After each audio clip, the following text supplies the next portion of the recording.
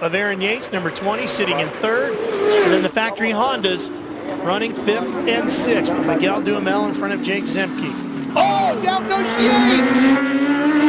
Oh, Aaron Yates off at turn 5. What a disappointment. He was running so well. In fact, I was just fixing to say that Aaron Yates is riding so well, and they certainly have proved that they've made improvements on the engine of this motorcycle. Now, let's watch this.